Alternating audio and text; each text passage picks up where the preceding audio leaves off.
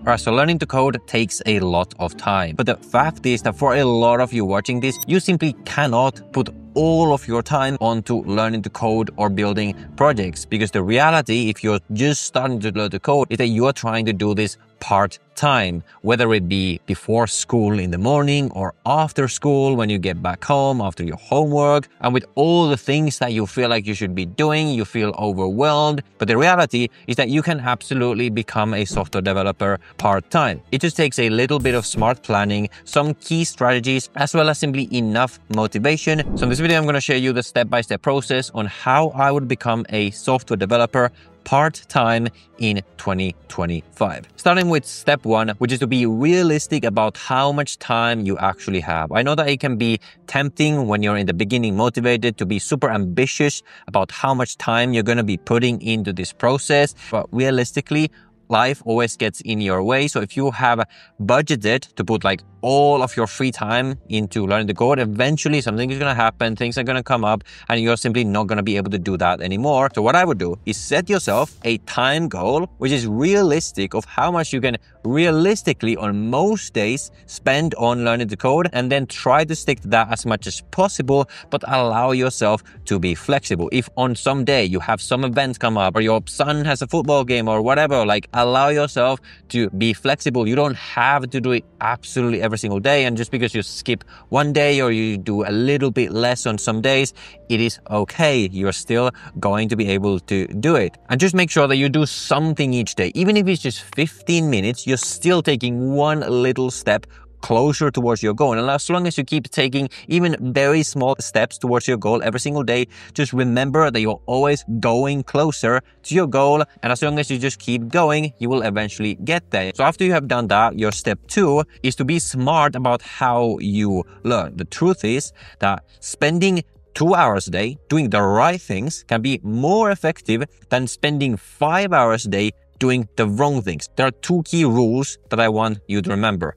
Number one is that if you are a complete beginner, you simply want to pick one course or program or resource that you're going to follow from start to finish. You don't allow yourself to be distracted. You don't stop the course and start another. Just focus on that one thing. You do exactly what they tell you, and that is always what you're going to do every single day. And the second rule is that after you have done some foundational course like this, your next high ROI thing is usually going to be either building a project using skills that you have already learned, or if you've already done that, then doing perhaps another course, learn something new, some new path within programming. The truth is that if you want to become a software developer, the only way to do that is through building real-world projects. You cannot read or watch your way to success. So if I was doing this all over again in my spare time, what I would do is pick one project that I am excited about and work on that project every single day. And one of the best kinds of project is, for example, some kind of dashboard project that accesses real-world data and then displays it in some useful way. But in order to do that, you need a reliable and easy way to access huge amounts of real-world data, which you can get through today's video sponsor, SERP API. SERP API provides accurate search engine results from the most popular search engines in the world, including Google, YouTube, Bing, and more,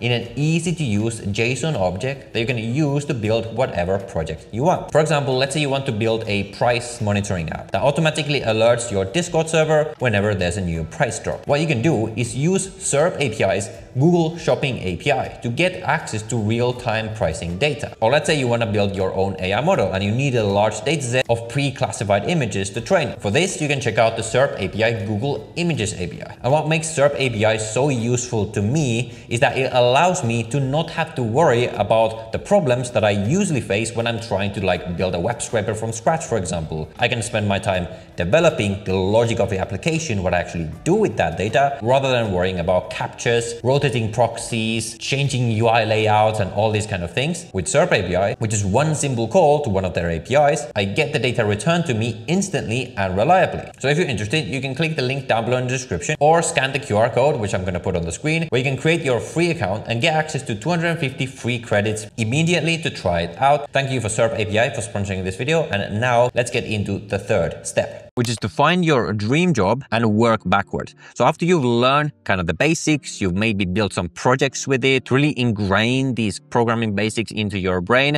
Now you essentially need to choose what kind of developer do you want to become. Do you want to become a web developer? And if so, front end or back end? Do you want to become an AI engineer? Like, what are you interested in? And you want to find like a specific job listing of the type of job that you would want to apply for.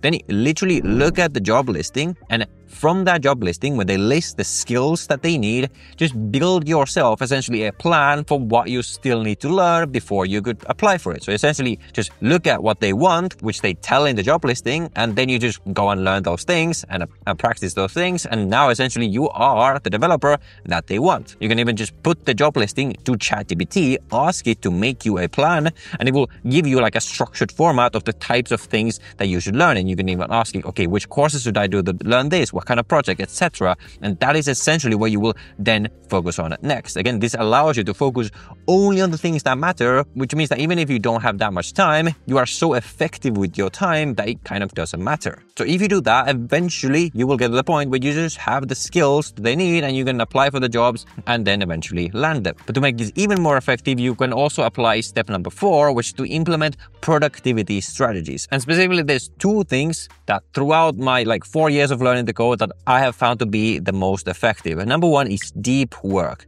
Essentially, when you are working, let's say you have your 2-hour time slot that you can spend, or even 1 hour, or even 30 minutes, whatever it is, just make sure that whatever that time is, you focus as deeply as you possibly can on your work, which means that you should not have your phone on your desk like I have here. Don't do what I do what I say.